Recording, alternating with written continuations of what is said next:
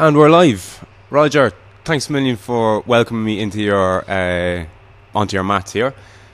Where are we? We're just off the M50, Junction 6, is it? Junction 6, Castleknock, that's it. Okay, and just to give the people listening an idea of where we are, we're in, what is it, about, is it 1,500 square foot thereabouts? 1,500 square foot. And just to give people an idea of where you've come from in the last 2 years or so, I trained with you briefly in Navan. That was, what was the square footage of that place? 600 foot. So you've practically trebled the square footage of the facility. Yeah. Okay, and again, just to give people an idea of where you've come in the last 2 years, say, when I was training with you, the matted area was laid out when we arrived, but at the end of the training session, everyone basically chipped in. We picked up the mats, put them in a pile in like a fucking storage cupboard or whatever it was that was in the rugby club in Navan. But here we've 1,500 square foot of permanent matting. The wall is matted. I'm looking around, the place is pristine. The walls, the ceiling, everything is painted white. It's a world-class facility. It's sharp, it's very good, it is. And like, mats, gyms in Ireland are, well, I think they're improving somewhat, but there's not too many like this. There's not too many martial arts gyms like this. And to give people an idea of where we are and where you've come from, like, you're from Kells, born and bred, is that right? That's right. And Kells isn't exactly known as a hub for Brazilian Jiu Jitsu worldwide. There's not too many Brazilians even in Kells, never mind meat. Yeah, exactly. Yeah. And never mind BJJ black belts such as yourself. And congratulations on the recent promotion. Thank you very much. How long was that coming? Oh, Jesus. 12 years. And just Jiu-Jitsu, Brazilian Jiu-Jitsu. And then I was probably 7-8 years doing like traditional martial arts before that, so it's a long time. And when you say traditional martial arts? I was in Navan with Martin O'Reilly. He's still there. He's a really, really nice fella. He has a school in Kennedy Place, is it? So across from the shopping centre where Donoghue's, you know Donoghue's electrical shop? Yeah. Down that lane, he has his little Japanese dojo in there. It's lovely, like. Shogun, is it? Shogun martial arts, yeah. So I started in there with Martin. Not there, in a school first, and then another school, and then the YMCA hall, and moving around before he got his own spot. That guy now, Shogun, forgive my ignorance, my understanding that's traditional jiu-jitsu. Traditional Japanese jiu-jitsu, yeah. And what's the difference between that and what would be more popular these days, Brazilian? So it's basically the old form. It's jiu-jitsu before Kano got to it, before he turned it into judo, before he put it for schools, basically. I think that's what he did with it. So it's old school, like there's no sparring, it's an art, you know what I mean? It's like, don't get me wrong, like Martin is a tough dude. I wouldn't like to tangle with him anyway at all, but it's, do you know what I mean? Like it's not a live martial art really, without trying to insult him, but no, of course. Well, it has its place. Yeah, it's great. Listen, people, especially jiu-jitsu, we're a little bit elitist. We think Brazilian jiu-jitsu, we think we're the bee's knees, but there's something for everybody. If it's like these classical martial arts, if people just want to go and train, and if that's what's good for their head, you know, let them do it. It's brilliant. Brazilian jiu-jitsu is not for everybody. No, certainly not. And I think that you say that, you know, BJJ practitioners might think that their art is kind of the best art, but I think if you speak to somebody who's into Formula 1 or who's into you know, whatever, pick your poison, anybody that takes what they do seriously, they're obviously going to think what they do is the best to a degree. Yeah. And I think martial artists tend to gravitate towards Brazilian Jiu-Jitsu. Like, it's very rare somebody goes from Brazilian Jiu-Jitsu to like a classical or traditional martial art, if you know what I mean. Yeah, no, of course. And I think the beauty of that in with Jiu-Jitsu in particular is you can pretty much go at it full tilt without ever really kind of injuring yourself or hurting yourself to a degree. Yeah, here you're like, even today somebody got a busted nose, you're going to get tips, same as anything. If you play soccer, you're going to get hurt. But like, I think Jiu-Jitsu, is very rare you get injured during a submission. Do you know what I mean? It's very rare somebody goes too much with a submission and you get hurt in training. Like, it's very rare somebody snaps on an arm lock and you pop your elbow. You either hurt your elbow from not tapping, or because your escape was, you know what I mean, you escaped wrong and you went the wrong way, and you do it yourself more so. Yeah, no, of course. Accidental, basically, being accidental, the cause. yeah. Like, you get knee injuries, you get, like, your body will wear down because it's not an easy sport, you know what I mean? And I think that the same can be said for running. I don't know anyone who takes their running seriously who doesn't have either dodgy knees or dodgy hips or dodgy ankles, or you train something long and hard enough, it's going to wear down the body, and so it should too. It's all kind of part of it. But getting back to your story, so you're growing up in Kells. Like, what age were you roughly when you met Martin? Yes. Now, this is going to be a problem because my memory is garbage. I think before 2000. So were you in your teens or probably late teens or early 20s? I'm not really sure. And had you been playing football or hurling? The usual football. Like, I was shit at sports. Terrible. I'm like the most unathletic person. Terrible at all sports. Played football, was shit. Played handball. I was just terrible. Never liked it.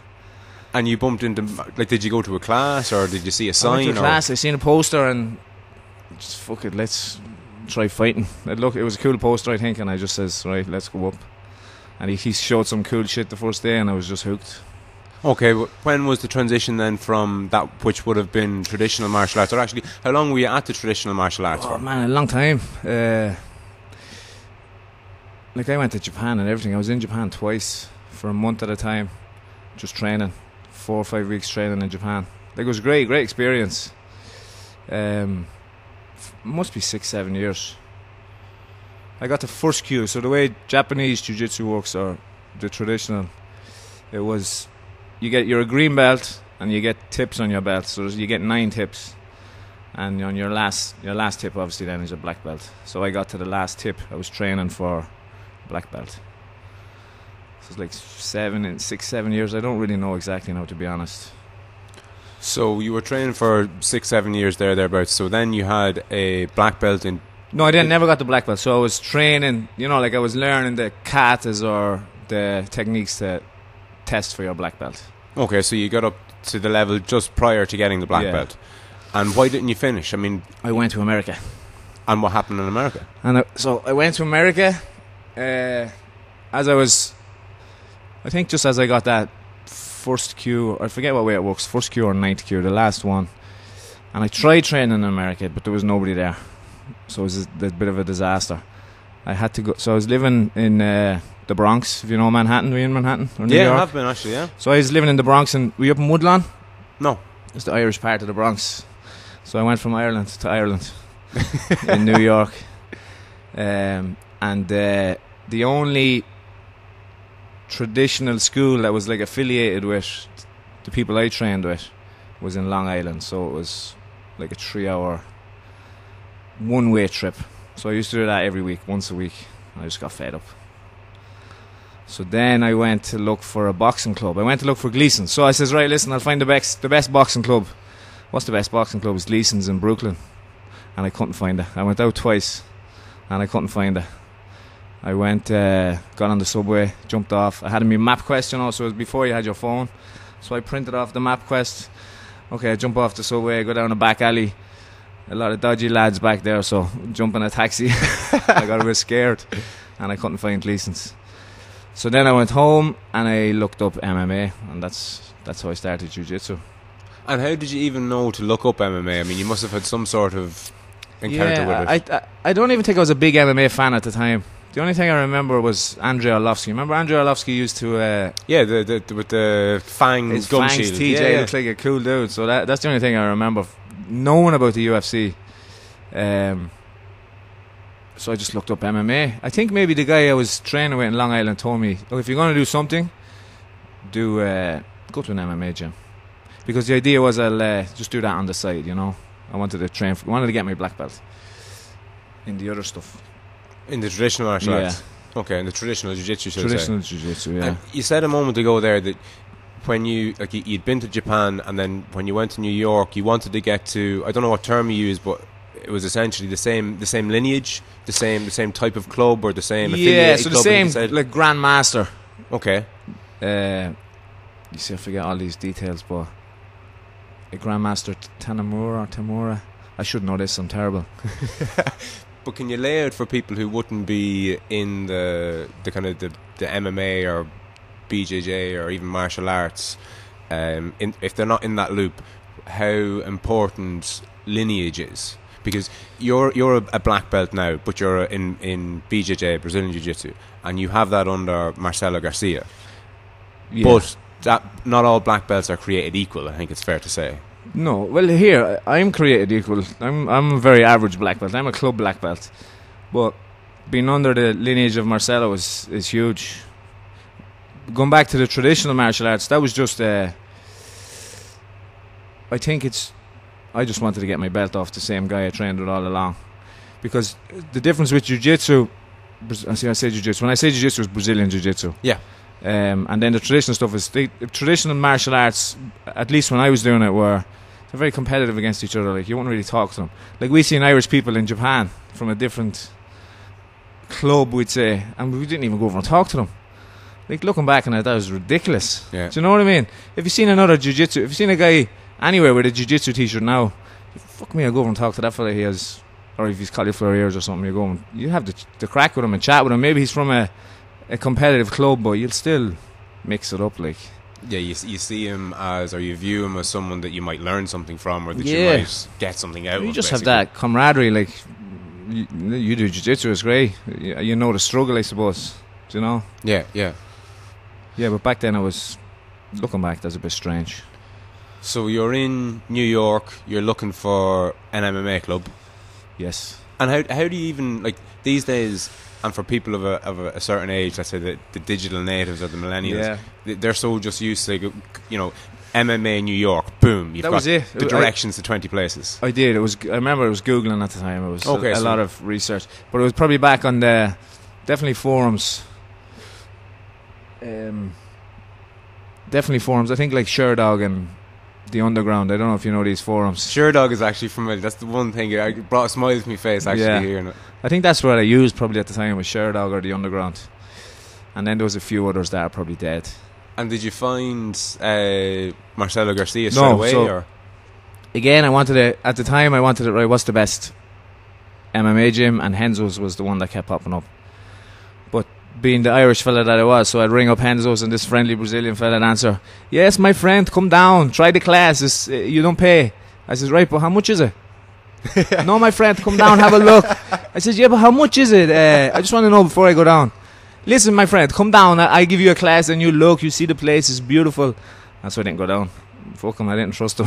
Hilarious. And for the uninitiated, this is Henzo Gracie, presumably. Yeah. So if I had went down, I don't know what would be happening now. Like, I'm sure I would have stuck at it, been a black belt a lot earlier, probably, but probably doing MMA or something. I don't really know.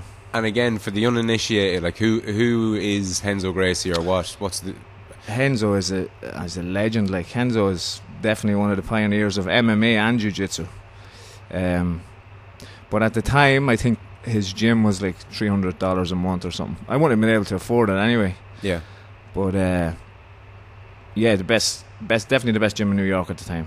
Unbelievable. The world, probably. Probably the world. Yeah, definitely on the East Coast, maybe in America. Definitely the best MMA, Jiu-Jitsu. So that kind of didn't happen, say? Didn't happen. Didn't trust them.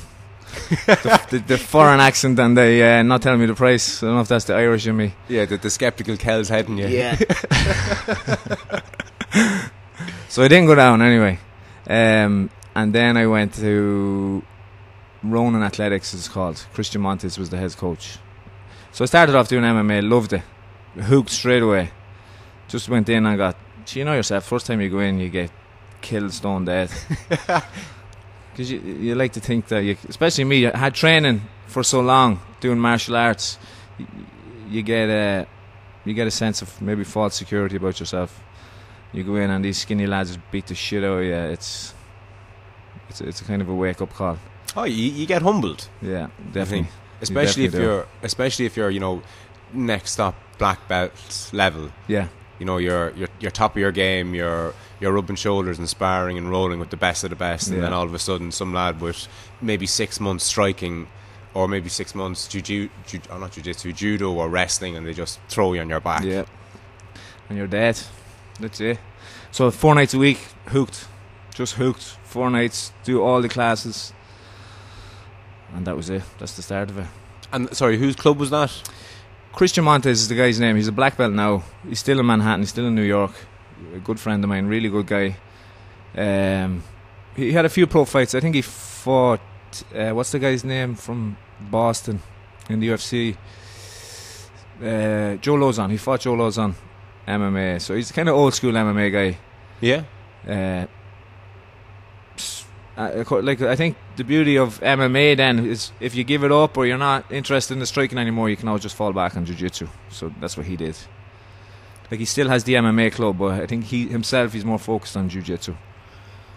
I've actually heard that as a common complaint from people running MMA clubs, that they get in lads who have no martial arts background, they train them up in all the different disciplines, and then they lose a certain percentage of them to BJJ, say, because I don't know, maybe the striking is too much for them, or I don't know what it is, but again, always falling back on the fact that you can always kind of go full tilt within reason and not get, you know, the black eye that you might from a punch or a kick or whatever it is. Like, you really can't train jiu-jitsu forever. That's my goal at the end of this, is like when I'm 50 or 60 to come up here with a few more 50 or 60 year old black belts and just sit down like this, maybe roll every 5 minutes, have a coffee, come back up, roll, have a shower, go home. Like, that's the retired life for me at 50. Yeah, and that's what I'm doing. Like that's what you're doing here. You're creating people that it's training partners. It's not like other martial arts either. I know I'm the coach and whatever else, but it is training partners you're making. Do you know what I mean, for yourself? Oh, absolutely, and friends for life too. There's a certain, I don't know if intimacy is probably the wrong word, but there's a certain connection between sparring partners. There is, like, there's that unwritten rule or that unwritten agreement you have where if I tap, you're going to let go, and vice versa. It's unspoken. Like, you don't go in now, you're going to when I tap, you let go this time, right? It's from day one, like it's just there. So you really are trusting that fella not to when you ask him to let go when you tap, that he does it. And like, that's realistically, I don't know who said it, I think maybe Frank Mir. Like, if somebody has you in a choke, if they don't let go, like their lives are in your hands for a second. You know what I mean? Oh yeah, absolutely. 100%. So that trust is big.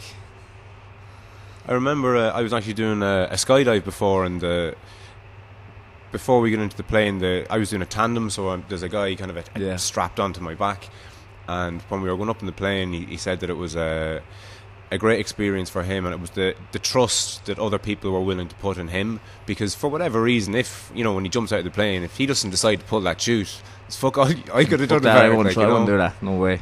Yeah. But you can see the analogy is there. Like, you know, you are putting essentially your life and your limbs, more to the point, in someone else's hands. I know it's an extreme way to say it, but kind of, yeah.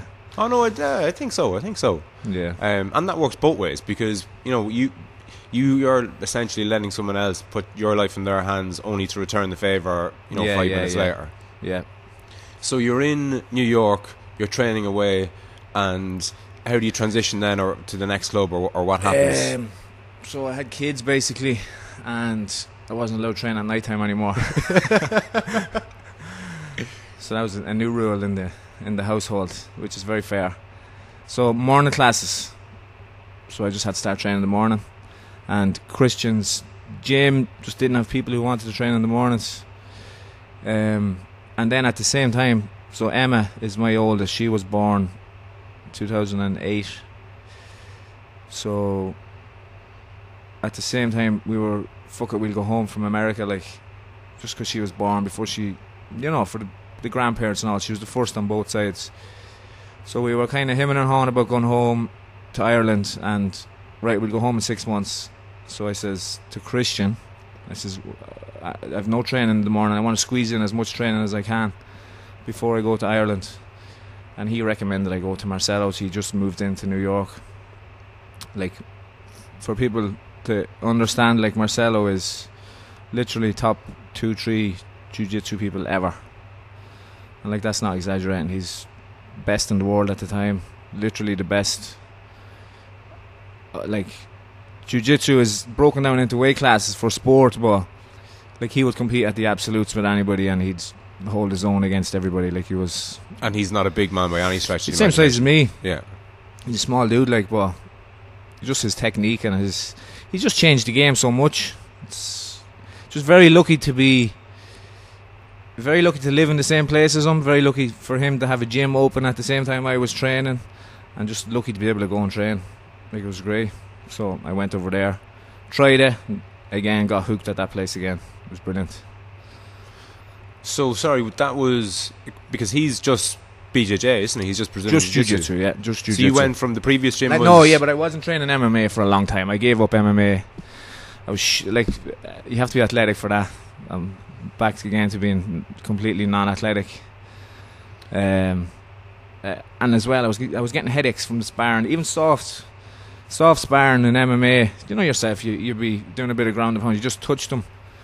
Like, I'd wake up the next day with headaches, so I just wasn't for me. Gave up. Just focused on jiu-jitsu then. I think you're touching on something there that's probably going to come out of the woodwork in the not too distant future. This idea of head injuries and well, it's out already, isn't it? It isn't. It's out to the people who are kind of in that loop, like myself and yourself, have kind of heard about it and probably understand a bit about it. But for the most part, I think there's a big expose yet to be done on it. I think. Like, again, my gym has nothing to do with MMA. Like, we're non-MMA.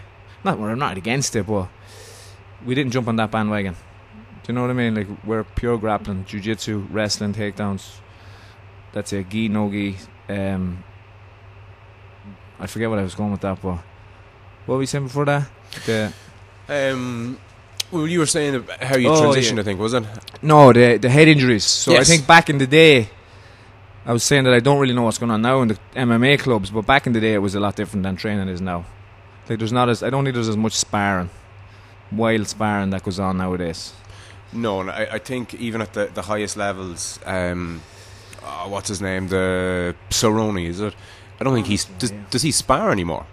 Supposedly not. Him and Robbie Lawler. Yeah. Supposedly they gave up sparring. And Robbie Lawler's real old school, like, he's from the military camp. Like, they used to just bait each other. Yeah, well, that was the norm back in the day, I suppose. You went in and you literally kicked the shit out of each other, and that was your, quote unquote sparring. They fought, essentially. And that's the problem in these small MMA gyms, that the coaches maybe don't have too much experience competing, or they're not from the bigger clubs, like, so they'll just get lads in, and sparring is what gets you better, right? Supposedly. But you get them brain injuries then 5, 10, 20 years down the line. Yeah, where I trained originally with the MMA end of things was in Kokoro, and Kokoro had a strict rule that you couldn't spar until you were training there at least twice a week for 3 months. That was just a rule of the club. So at least twice a week for 3 months before you were allowed spar. And I know of other clubs that will have you competing, so in the cage in a competition within that space of time, and that's fucking nothing short of dangerous, really. Yeah, that's fucked up. But look, each to their own. So you end up in Marcella's, you're loving it. You had been really only focusing on the BJJ before that. How long you were with Marcella, or how big of a club did he have at the time, or who was he at the time? Was he anybody? He was. It was maybe not as big as he is now, but he was. Everybody knew Marcelo. Right. He had 180cc. Like, when was this? Jesus, dates are bad with me. Probably 2009 when I went in. So he won his first 80cc 2003. So that's 6 years later. 6 years of... And 80cc is the biggest no-gi grappling competition. And can you just explain to people what no-gi is for a start? No-gi, so... Brazilian Jiu Jitsu is in the gi, or the Japanese kimono. Gi is, of course, a very funny word for Irish people. Hilarious. Gi is, I think it comes from the Japanese word dogi, which is the jacket. So just shorten it to gi. So anytime I'm emailing any new people, I just call it a kimono or a uniform. Don't want to put them off. A free gi, you get a free gi every time you... It's guys, the child in me came racing to the service when you asked me did I have one, because you could bring one for me there. Because again, just to kind of fill people in the loop, we just did a training session here before we started recording this, and this is the second Off the Lead and On the Road podcast. So we're actually sitting here in your facility here in just off Junction 6. It was Total Fitness, wasn't it? So people are familiar with where we are. Total Fitness. It was a big global gym. Like, it's the place is class. Like, there used to be a big, massive pool. I know, some of the lads used to train there. I don't know if it was Ben Dunn or somebody, one of these rich fuckers back in the day before the boom busted. Back in the days, right? Yeah, and this place used to be thronged, so it's probably closed 8 years. Just shut down, shut the doors. Because I didn't actually realise it was back open until I texted you about kind of organising this podcast. This is the problem. It's not a problem yet. Like when word gets out, this place, I think it's even. I can see it every week. It's getting busier and busier. It's only open 8 weeks maybe. We'll put it this way: I drive by it twice a week at a minimum, doing my deliveries into Dublin. You didn't know, and I still didn't know it was open. There you go. So that's a problem probably we have. Well, like, as the whole building has, that we need to get the word out better. Well, hopefully this will give it a dig out. So yeah. You have a Facebook page at the very least. Is there a website or? We have everything. We have Facebook. Just search Royal Grappling Academy. Royal Grappling Academy is the name of the club. Okay, well I'll get you to plug the details at the end of the podcast before we go. Make sure to remind me if I forget. But if you Google Royal Grappling Academy, that's where it's at. Take you everywhere. RGA.ie. Fancy website. Nice, very good. So you're with Marcella. You walk in the door. You're just short of a black belt in traditional jiu-jitsu. Had you been grading, say, I was a purple belt. You're a purple belt. Yeah, okay. So I just got my purple belt. But I hadn't very, very rarely trained in the gi. So I was a no-gi. I hate the gi. I despised it. The only reason I got my purple belt is because I competed, like Christian made me compete in the gi at a competition, and I won my division. And I think I got second in the absolute. So on the podium he gave me my purple belt. But I hated the gi. So when I went to Marcelo, I was like, no choice but to put it on and get strangled by everybody. And was he coaching no-gi at the time, or does he coach no-gi, or who? Marcelo. Marcelo's gym, same as us. So I try to copy everything he does, or take it from, because what he does obviously works. And again, just to be clear for everyone else, this is a Marcelo Garcia affiliated club. Marcelo Garcia Association, yeah. Okay. Very lucky to have that. Yeah, so he basically his schedule is half gi, half no gi, which is rare for pure jiu-jitsu gyms. A lot of them, maybe once a week they'll do no gi, or twice a week. Like for us, it's half the classes are gi, half the classes are no gi, so you get that mix. And what is it about the gi? Because I'm not a fan of it, to be honest. And I don't know if that's because of the MMA background, that all the training that I was doing wasn't in it. To me, like, put it this way, I go swimming once a week in open water in lakes around the country, and I don't even wear a wetsuit because I see that as gear, if that makes sense. And I kind of view the gi as the same. It's gear, it's stuff. Do you know what I mean? But at the same time, no gi, you're not naked. Like, you have to put on shorts and a t-shirt or whatever you have to put on. True, but it's a top and a bottom. That's it. But there's a big difference now. But Jesus, you know this better than I do. There's a big difference between a pair of shorts and a tight t-shirt or a rash guard, and the collar and the cuffs and but it's more things to deal with. It's more fucking complicated. It isn't. Just don't let them grab it. That's my jiu-jitsu is simple. Don't let them do it. Be there first, like. No, it is. I hated it for a long time, and now I prefer it, I think, a lot more. Yeah. I guess maybe because my jiu-jitsu it's slow and simple. I just squash people, submit them. That's it. And I'm not I'm small, but that's my jiu-jitsu is simple. I just get on top, squash them, submit them. I think there's a great analogy I've seen before in picture form. I'll try and describe it as best I can, but it was like a Swiss Army knife, and one picture was a Swiss Army knife with 30 different things that pop out of it. 3 different types of knives: a saw, a scissors, a magnifying glass, fucking flint for starting fire, all this. And that was essentially the white belt. And then the blue belt and the purple belt and the brown belt and the black belt, it got progressively less till you only had maybe 2 things in the black belt. And I think there's another analogy there. What is it? Not Jackie Chan? Is it a Bruce Lee quote? Don't fear the man with 1,000 kicks, fear the man with 1 kick he's practiced 1,000 times. Yeah. So keep it simple, get the fundamentals right. That's your philosophy here, essentially, is it? Or it is, and it isn't. Like, I do. Like, for me now, I'm past 35, so I'm not that much of a competitor anymore. I'm thinking more about coaching all the time. And like Bernardo Faria is another grappler from Marcelo's. He has a very simple attitude in jiu-jitsu. His motto is one sweep, one pass, and that's how he wins all his matches. He gets one sweep, sweeps absolutely everybody with it. And so a sweep is just basically you're on the bottom, you get on top. In jiu-jitsu. So again, for the uninitiated, you're lying on your back. Your opponent is essentially on top of you. Yeah. So you reverse the position, you get on top, and then you pass their guard, so you get by their legs, and then he submits them. So he basically perfected a sweep and a pass and then connected them together, and he won like 4 or 5 world championships with that. So that's great for a competitor. But if you want to get better at jiu-jitsu, I think you have to try new things, and you have to lose, you have to make mistakes. If you just refine one technique, if that doesn't work, you still have to go to B, C, D, E. If you know what I mean. Oh no, I do, and again, I love my analogies, but I think there's an analogy that people who play video games, let's say the old kind of Street Fighter thing.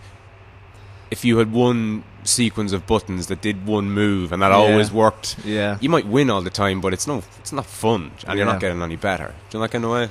Yeah, it is fun if competing to win that way. Well, true. If you're training, you're not getting better. Yeah, like I've a pass. I've one pass I do. It works for me very effectively. I used it last year or this year at the Europeans. I think every match I did it, and I passed the guy's guard. I won my weight in absolute using basically one pass. But I can't do it in the gym because I'm not getting better at anything else. Yeah. Do you know what I mean? And then what happens when I go out and then the guy can stop that pass? Then I'm just lost. I'm not lost, but you know what I mean? No, you're out of the run-ins, really. Yeah. For competition, you need your A game and you need to be able to force your A game. But for training, it's not enjoyable then, if you know what I mean, if you're just doing the same thing, beating everybody with the one or two things. No, of course. You touched on something there that I was meaning to bring up. You're close 35 plus, I think you said. Very sheepish. But you have what you refer to as is it OMJJ, Old Man Jiu Jitsu? Old Man. Yeah, no, that's not me. That's one of the boys, Aidan Hogan, actually from Navan. He made his own T-shirt, Old Man Jiu Jitsu. Yeah, but we have Old Man. Is it? Well, he made. I think his wife made it from class. But it's cool, yeah. But we have over 35 classes twice a week as well. And just to be clear for everyone listening, that's beginners classes essentially. So a bit of both, I suppose. A bit of both, yeah. Like beginners, we have beginners curriculum. Like we have beginner specific classes. The over 35s is more for the older lads, but the older lads that they're not in here with the 20-year-old fucking killers like that compete every weekend. Yeah.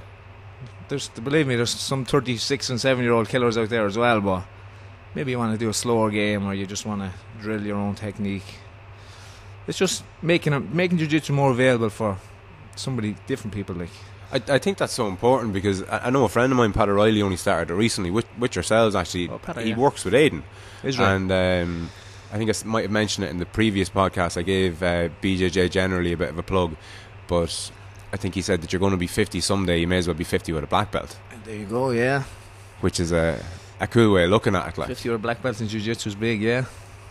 But I think if there's a lot of people that missed out on the sports buzz of life in general because maybe when they were 12 they weren't any good at football, because of that, they've never done anything since. But I think BJJ is one of the few things that you can really get into and enjoy and do well in. Like there's Aidan from Navan. Like, I think he's 50. Let's say he's gone 50 anyway. But he just got his blue belt, so he started late 40s. Yeah, and he's on track to get his purple belt, brown. Like that's fucking savage. No, it's class. Like even to see, this club in general has a lot of older. I'd say most of our members are over 30. Right, which is strange for definitely a combat sports gym. But it's great to see a 40-year-old man there struggling on the mat, like in the evening, instead of going home sitting on the couch watching the telly. Yeah, he's up here trying to get some gorilla off him and trying to pass his guard, and it's fucking great to see. Like them little struggles we have. Like there's not too many people 40, 45 doing that every night, or even 2 or 3 nights a week. It's great. It's really good to see. But it's so beneficial, and I think society wide, we're missing out on a bit of a bit of hardship and a bit of some lads primal thing, strangling isn't it? you. It is very much so, very much so. And again, that kind of feeling that you get, like, I know when I get it every so often when I'm at a wedding, say, and there's some lad, and you know, he's bananas drunk and he's causing a bit of a ruckus, and it's nice to know that, you know, if he came over and maybe pushed you or pushed your missus or whatever, it's nice to have a feeling that, not that you can do what you want to anyone, but just, I don't know, that you don't feel as much of a prey animal maybe as you would if you haven't done it. No, that's definitely true. Like, I think a lot of jiu-jitsu definitely is great for self-defense, but I think a lot of people teach it as a street fighting system, which is a load of bollocks. Like, the first thing about self-defense is, a wedding is different. Like, what you're talking about, okay, some fella's getting a bit ahead of himself, he's getting a bit messy drunk. Look, the self-defense will be moving yourself from that situation. Fuck it, we'll just go to the other bar. Like, that's real self-defense. Yes, absolutely. Self-defense is not waiting for him to bump into you, spill your drink, and then you fucking... Do you know what I mean? Of course, yeah. Like, yeah, jiu-jitsu is great for self-defense. It will give you an edge over anybody. And, like, you have a background as well in MMA, right? Yeah. Like, that's real self-defense, I think. One thing I love about that, though, is the more experience you have in either BJJ or MMA or judo or whatever it is, I think the less likely that you are to actually get involved in something. Yeah. And I think a big part of that is it gives you a certain confidence, and people who are more prone to maybe be a bully tend to be weaker on the inside, and they can sense your confidence, so they tend not to pick on. Exactly. Do you know? Then go back to that primal thing. It's like animals; they're going to pick the weakest member of the herd, right? Of course, it is. You have it. If you've trained, I think you have that confidence about you. You have that. I don't say an aura, but I think people kind of get that feeling of that fella's a bit. Forget about cauliflower ears or anything, but if you just have that, if you walk a certain way, people are going to think that they're not going to fuck with you, basically. No, absolutely. Like they say, what is it? That is it 80% of communication is in body language, and if you're, you know, if you've never trained, and if you're sitting on the couch getting the ear bent off you by your missus, and your kids are wrecking your head like 7 days a week, 52 weeks of the year, that does something to your self-esteem and your confidence and your body posture. And then when somebody says something aggressive towards you, all you can kind of do is kind of shrivel up and almost say to yourself, please don't hit me. But if you're training once or twice a week and you're chatting with the lads and you've a bit of crack and you've a bit of life outside home and all the rest of it, you just your posture and your body language just basically says don't fuck with me to a degree. Getting back to New York, you went into Marcella's as what, a purple belt? Purple belt, yeah, like I think 2009, maybe the end of 2009. And you knew that the writing was on the wall, you had to basically head home to a degree. I was going home in 6 months. Oh fuck, okay, so you were only there for 6 months? No, I didn't go home 6 months, that was the problem. I realised how lucky I was to be there, so I kind of talked her out of going home. And we stayed there for another 3 years. Jesus. So I was less than 3 years in Marcello's. So then, I'm just trying to think of the years. I left in 2013, so maybe early 2010 I was in, or middle of 2010. And you went in as a purple belt and left as a brown belt. Okay. And came back then and immediately set up a gym, or no? So this gym, it was is Foxy's gym. Paul Fox. He's kind of an old school jiu-jitsu fella in Ireland. Okay. He's around a lot longer than me in Ireland. So he had the gym set up. On my first night, and again, Marcello's is like a hub. The amount of Irish people that go in there, even now, there's an Irish person in there every week nearly. It's just where you go if you're in New York. You go to Marcello's. So Foxy was in, and we were just chatting. And so, sorry, you met Paul Fox in the gym? In Marcello's, yeah. Okay. He was over in New York. He was over in New York at a Pogues concert or something. No way. He called in, did a bit of training. And we just stayed in touch online, Facebook. I think Facebook or whatever. So when I came home, I hooked up with Foxy, went up to the gym. There was like 4 people in the gym and Foxy. So I was going from Marcello's with 50 people on the mats to 4 white belts. It was a bit of a wake-up call. I was about to jump back on the plane straight away. But now we have this, so put in the work and we got here. And when you say Foxy had a club here in Ireland already, was that a Marcelo Garcia affiliated club? Royal Grappling Academy. So Royal Grappling Academy is the name of the gym, and then I need a coach. Like, you know, I'm a black belt, but I still have to learn. Like, I'm a new black belt. You're always learning. A black belt in jiu-jitsu basically shows you find out that you know fuck all in jiu-jitsu, basically. I've heard that before. I need to get the finger on and start learning. Which is kind of sickening to someone at my level. Yeah. I don't know anything about jiu-jitsu. So I still need a coach. Still need that contact with New York, Marcelo, the coaches over there, Paul Schreiner. Like, we're super lucky to have that background. But we were Royal Grappling Academy. We were 4 or 5 members. And just slowly, we just every month we get a new member. Fucking, I think about a year in, we officially joined the Marcelo Garcia Association. First one outside America. Okay, very good. Yeah, savage. And the Royal Grappling Academy that Foxy would have founded, say, was where, in Kells or in Blanchardstown? Okay. Yeah. So there's Blanchardstown. So we have this. Well, this is Castleknock. We have Castleknock posh. Or Dublin. I think I'm just going to call it Dublin, but Royal Grappling Academy Dublin. So we have the Dublin. This is the headquarters, and then we have Navan as well. So we have two spots. Was there a Cavan thrown in the mix there for a while? There's the Cavan lads come up to Navan now. Like, okay. There's a small little group in Cavan that do their own bit of training. The Cavages. The Cavages, yeah, the Cavan Savages. Yeah, but there's the two. It's a bit, and the reason they just do Navan, like, Navan is small, but it just saves me driving up here from Kells 6 nights, 5 mornings a week. Like, it's just too much. And can you give people an idea of when the classes are or where they are? Someone that might be interested in maybe taking it up.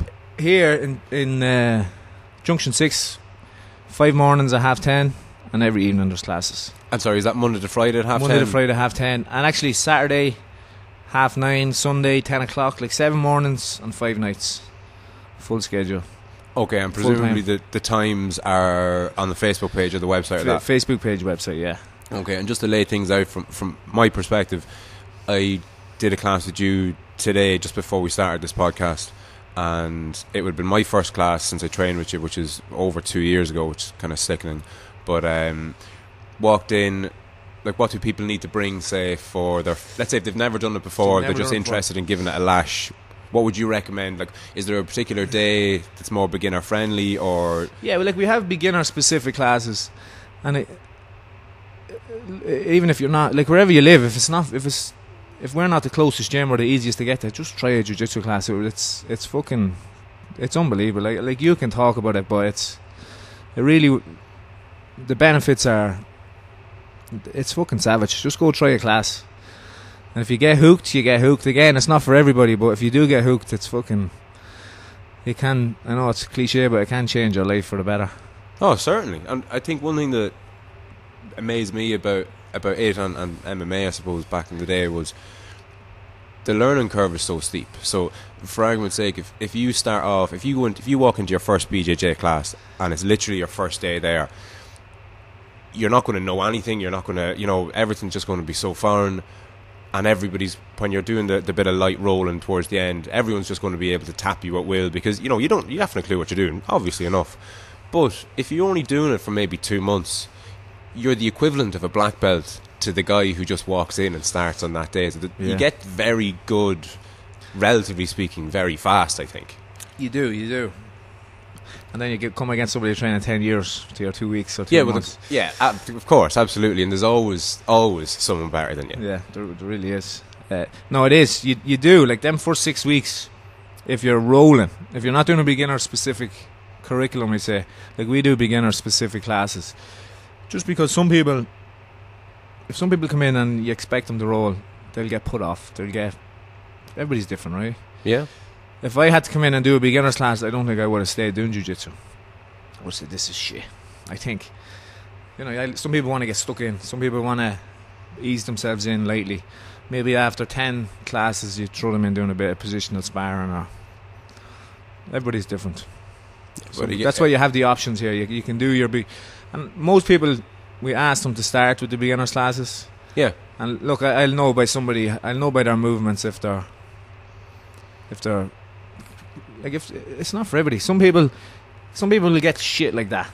Yeah. Drives me mad. Because I'm the opposite. Like, it takes me ages to get stuff. But some people just pick up stuff so fast, and you can say to them, listen, if you want to come down in the morning, we have a 10:30 class, you can jump in. I can see by you that either you have that athletic background or you're just a natural. And then some people, you're showing them something 20 times, so put your right foot there, and they put their ear on the ground instead of their right foot. That's me, like, if somebody was teaching me. And for them, it just takes a bit longer. So beginners classes are perfect. Yeah, no, of course, no, absolutely. As you say, got something for everyone, say. Yeah. So you were over at Marcella, you joined forces with Paul Fox, you have the couple of classes now, you got your black belt. How did that work? So you were a purple belt over in a brown belt with Marcelo in New York, then you came back here, you've been training away. How does having a coach so many thousand kilometers away, how does that work? Well, the difference, here's the thing, right? See, when I came home, like 2013, I was a brown belt, but I was fucking sharp as fuck at jiu-jitsu. Like, I didn't know as much as I do now, because to teach, like, being a teacher and being a competitor is completely different. Like, back then, like, I think me back then would beat me up now, even though me now, I know a lot more jiu-jitsu, if that makes sense. Is that an athleticism thing, or? I think I was in better shape, I was sharper, I was training with monsters in New York every day, like. Yeah. And again, what I didn't know as much, but what I was doing was sharp, you know what I mean? I was... Back to what we were saying there exactly, earlier, you had the one or two kind of killer moves that worked. Now I have to learn the whole jiu-jitsu, because I have to teach everybody. Like, I have to teach games I don't play. I have to teach spider guard, I have to teach collar chokes from closed guard, and so I have to learn these things. I have to perfect them and then teach them, and then my other stuff kind of comes back, you know what I mean? Yeah, no, of course. You reminded me of something there that I tend to hear from all sorts of different people in all sorts of walks of life, that they didn't really start learning and understanding how things worked until you actually had to try and explain it to somebody else, say. Has that been your... Definitely. Like, I was going on autopilot. Yeah. First time I came here to teach, like, I'm sure my first few months were shit. I'm not saying I'm a great teacher now, but I'm sure the first few months I was teaching was shit for the lads, because I was only teaching what I know, and I think I was expecting them to be able to do it like me straight away. Of course. Probably a bit of a grumpy fucker. I still get that. People call me grumpy here, but they know I'm only messing. So going on autopilot is great for competition. Yeah, muscle memory. Trying to teach it then is, what do I do now? Why is this working for me? Oh yeah, right. Maybe I lift my hips, or I turn a little bit more, or I put my weight that way. And then when you're thinking about you're doing these, just getting slower as you do it. You know what I mean? Yeah, absolutely. Then when you do in real life, you kind of... Because there's a lot going on. I suppose an analogy for people listening that mightn't really understand, they might be able to, let's say, write a sentence, but if you were to try and teach somebody, how to hold a pen and how to make every little letter and every little turn and the spaces and capitals and commas and punctuation, there's an awful lot going in that you don't really think of, I suppose. Yeah, there's especially when you start teaching, like, so first you're I think you expect them to be able to do things easier. Then you tend to overteach, so you give way too much details. And then like Paul Schreiner, he's one of the coaches in Marcelo's. He's an unbelievable teacher. Just the way he teaches, like, he's a super smart guy, but he doesn't overteach. He's just very efficient with his teaching, if that makes sense, with his words when he's teaching. He doesn't tell you too much or too little. He kind of gets it but he right. still gets everything across you. He's unbelievable teacher, and just the way he teaches, you try and learn from. So that's me now. I'm trying to learn from coaches instead of learning from competitors, if that makes sense. Yeah. So, like, at the start, I was expecting people to understand what I'm doing just by watching me and do that. Right, good, let's go. Then I, like, maybe a year or 2 years later, I was over teaching, trying to teach everything. So put your hand here, make sure your pinky's pointed to the ceiling, your other finger's pointing down, and your ear is hit off, whatever. Yeah. So you kind of have to find that happy medium. And as you're coaching, are you still competing, or? Yeah, Well, I haven't competed now. The problem with being an old man jiu-jitsu person is you get injured a bit more. And is there competitive old There man is, jiu-jitsu? yeah, but that's the Europeans I won was the Masters, so over 30s. That's another beauty of jiu-jitsu is you can compete against people your own age, own skill. And weight class, I think, is important for people to understand. So it's great. So what weight class are you? I'm middleweight, fat middleweight. You're middleweight? Yeah. I wouldn't have put you as a middleweight. What height are you? 80. Oh, I don't 5.5 foot. You're, dare I say, short for a middleweight, are you? I'm small. I'm a small fucker. Yeah. Like I used to compete at medium heavy. I was just lazy. Jesus. Middleweight is 80, basically 80 or 82.3 in the gi. That again for people listening to 80 kg. Yeah, 80 kg. Sorry, yeah. And what was light heavyweight? Did you say you competed at? Medium heavy is medium heavy. Probably 6 kilos more. So touching 90 kg basically, and you're 5 foot. 5'6" or 7. Were you like hitting the weights or no. guzzling pints or breakfast rolls? But again, I think it's important for people, especially who are thinking of maybe starting out, that even when you get into the class, typically you're paired up with someone else because you can't really do jiu-jitsu, learn it or otherwise by yourself. No. But I think generally you try and pick a guy, relatively speaking, kind of close to your size. There's no point in having someone who can just lie down and flatten you, basically.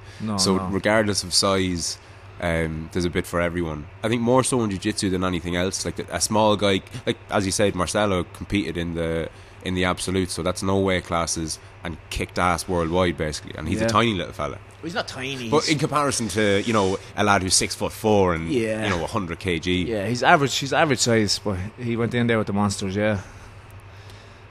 So, again, how do you get coached now, considering that he's so far away, or what way does that work? So we can trip over to New York a couple of times a year. Like the lads, I think twice a year now they go over, maybe 5 or 6 at a time, spend a week over there, train like fuck, come back and kill everybody else. Oh, so sorry, you'll organise that, will you? A group of lads to head over? Yeah. Okay. So we get discounted training over there and everything. Like it's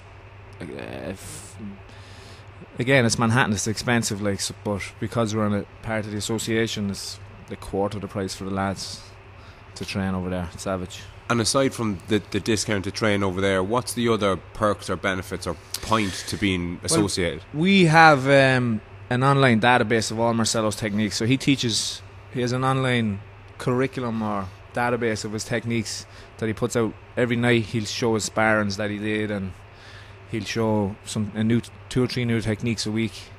Like, they're not new, they might be just a little bit refined or a little bit from a different position.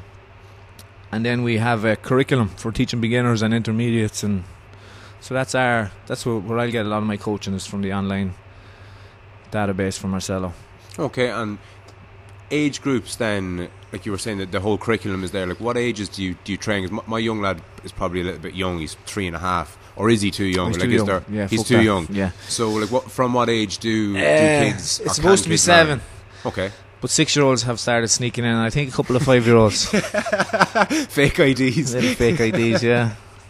They're just hard. But they're not hard work. It's actually harder work with less of them, if that makes sense. Like if you've only 6 or 7 kids in a class, they're a fucking nightmare to deal with.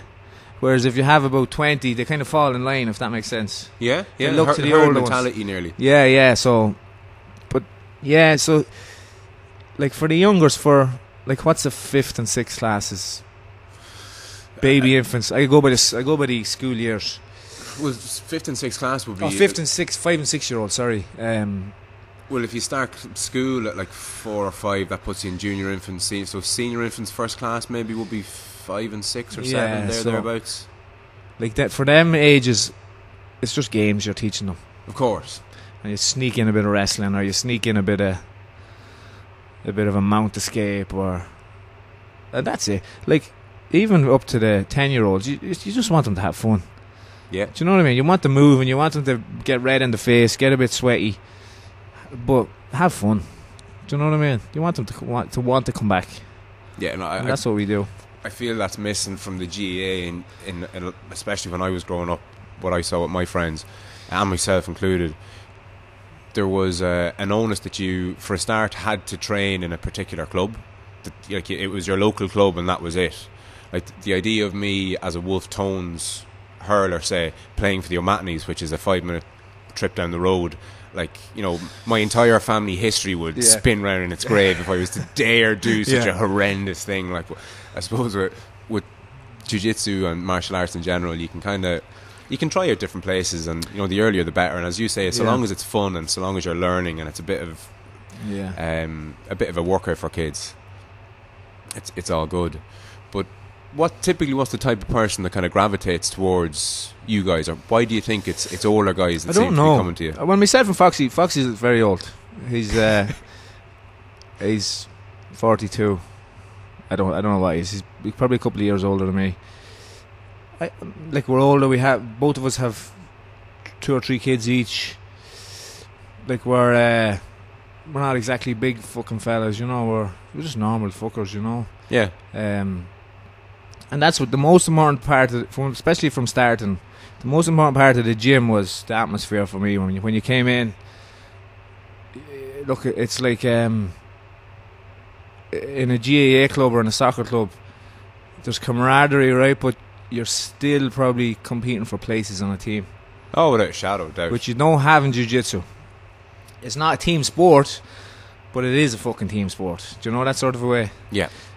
So it's a team sport where you're not competing for a place in that team as well, if that makes sense. Yeah, no, absolutely. And I think, again, I touched on it the last day.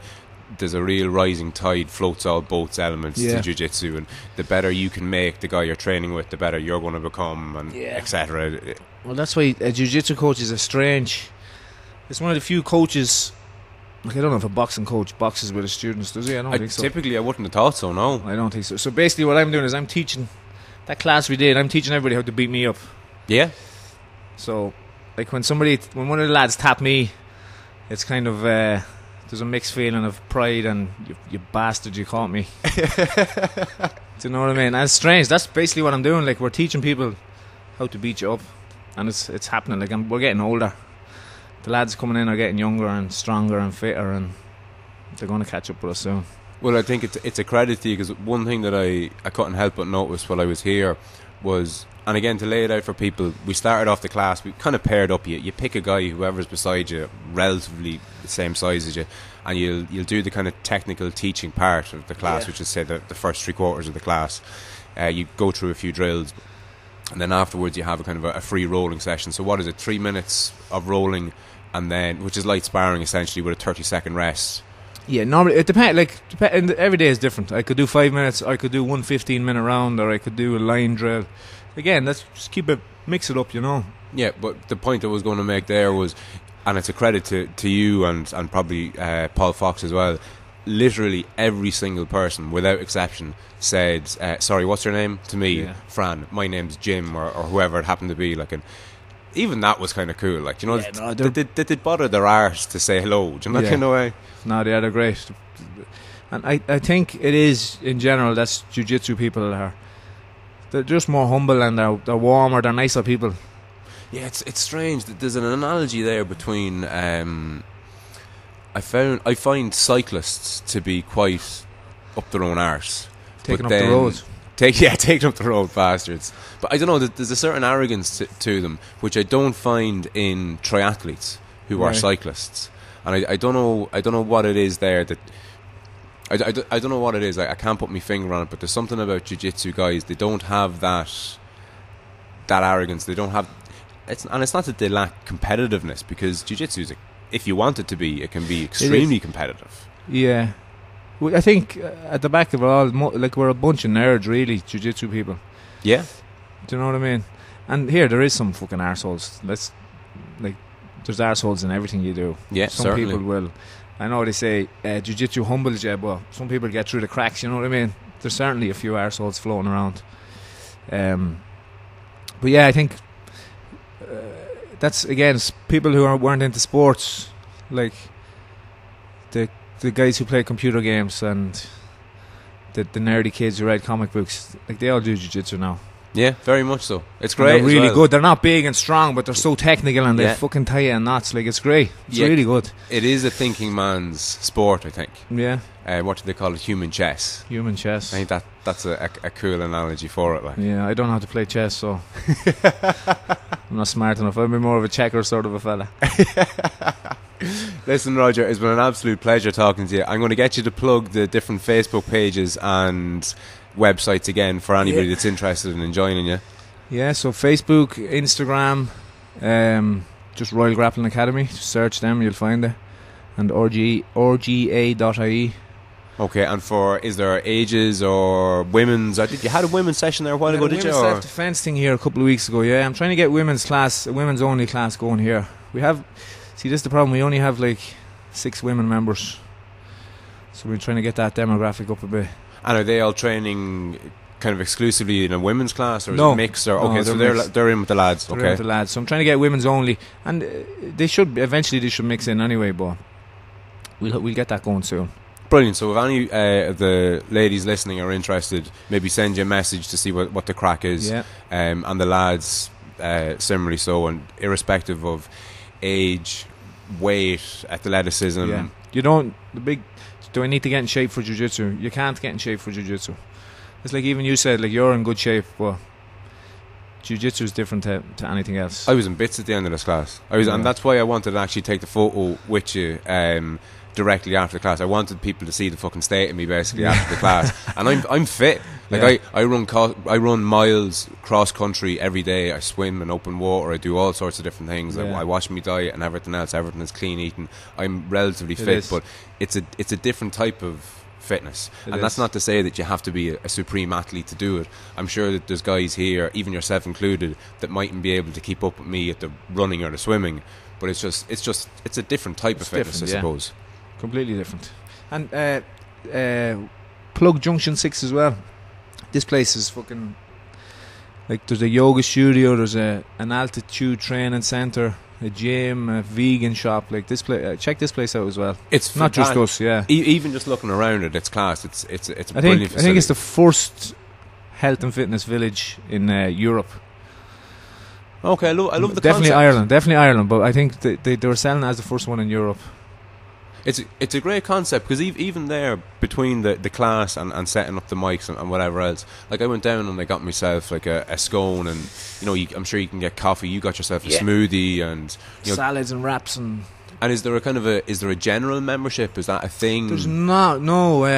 Like, our members, I'm working on getting discounts to the gym and to the yoga place, and I want to try that altitude training place myself.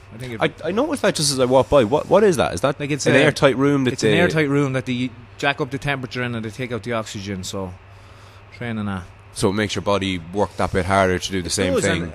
Like, I know a lot of these things are fads, but I don't think this is one of the fads, because you're hooked up to a heart monitor. You can see, they have a big screen, and you can see exactly everybody's data is on the screen. So you see your heart rate, your calories, and it's measured against your own fitness.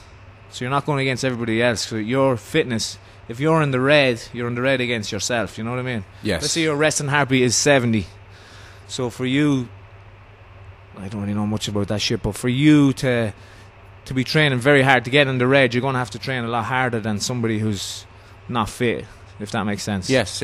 So she could be training hard but just walking. She could be on the red walking because she's out of shape.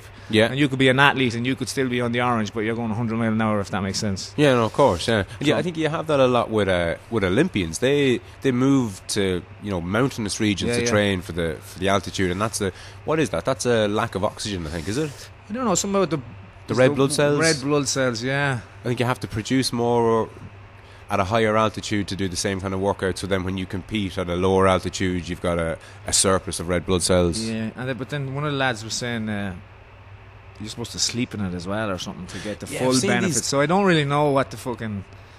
But look, it's a fucking great workout, and the data is right in front of you, and you get, I think, they email you feedback of your workouts, and I think it's pretty cool. And I think that's one thing that we actually didn't touch on, which I'm glad I'm after thinking of there now. It's the workout in jiu-jitsu. It's not just hard. It's almost like competitive yoga to a degree. You get a great stretch. You get you know the kind of way, like when you go out for a run, like if somebody's listening to this and they've never ran at all, if they go out the door and, you know, run a kilometre or two and come home, the next day or the next couple of days, you know, their legs are going to be sore. But I know even sitting here now, come tomorrow and probably the next day, the back of me neck, the front of me neck, the side of me elbow, you know, it really is, it couldn't really work out more of your body than... No, it's fucking savage. Of course, I'm very biased, but everybody should do jiu-jitsu. You really should. Look, you get calmer. As talk about stress relief, it's the most... When somebody's out there trying to choke you, you're not thinking about the wife at home or the bills or the car. I need to service the car. You can't. Because if you start thinking about that shit, you're going to get choked. Yeah, no, I've used that analogy before. Even with striking and rolling in jiu-jitsu is the exact same. It's in a weird sense, it's a form of meditation, because you have to be in the moment. You really do. Like, traditionally with meditation, that, you know, you go to a really quiet space, you get comfortable, and you focus on your breathing. And the idea is that you give your fucking brain a 10-minute rest from the bills and this, that, and the other. Yeah. But there's a lot of effort required to do that. With jiu-jitsu, when some lad is literally trying to strangle you, say, you're not thinking of all those things, and it's a nice break from reality to a degree. It's play wrestling again when you were a kid, except you get away with it. It's not strange. It is strange, I think, but that's it. One of the lads I worked with in America, he used to call it it's a cheat code for life, because you get to work out that you actually want to do. It's not like going to a gym where I couldn't go to a gym. It's fucking boring for me to lift weights. It's tedious. You want to go and you want to do jiu-jitsu. Yeah. Like, even in the morning, like, there's lads there that were training this morning, like 2 or 3 of them will be back tonight. You're not going to do that. You're not going to play soccer twice in a day, are you? Would you want to? No. And I think that the thing about team sports is, whether it's, you know, football or soccer or rugby, the backs train with the backs and the forwards train with the forwards, and even during the games, you know, you mightn't talk to a forward if you're a full back. Do you know that kind of way? Or either in or if you're a striker, you know, strikers hang around with strikers and defenders hang around with defenders, etc. To a degree, but here in jiu-jitsu land, you're all very much lumped in together, which I think is kind of... It is, and everybody's different as well. Different walks of life. You meet people you never really... Like soccer players or football players, they're kind of the same sort of people, aren't they? They are. There's a type. Yeah, like in here you get them nerds, you get the fucking electricians, but you'll get lawyers and you'll get doctors, and you can get anybody in here, cops, you get them all in here. Yeah, it's a great class leveler, if that makes sense. Yeah, definitely. Everyone rolled into one. But listen, Roger, again, it's been an absolute pleasure. I couldn't recommend anybody checking out your Facebook page, Royal Grappling Academy, rga.ie. You're on Instagram, you're on Facebook. I'm sure you can send messages and all the rest. The times and everything else are on board. And as usual, there's a 75% discount if you use the code words off the lead. That's a lie. Fucking wishes you. It's nice million, brother. Thanks very much for having me, Fran. Cheers. All the best, brother. Take care. Good stuff.